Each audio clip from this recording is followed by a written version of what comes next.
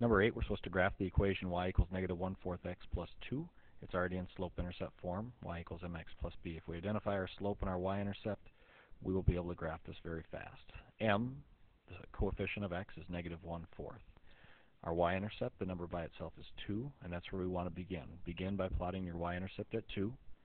A slope of negative 1/4, you could associate the negative with the 1.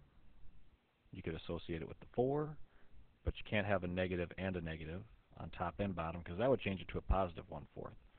So I like to associate the negative with the numerator. I'm going to go down 1 and right 4 spots. That will give me another point on the graph.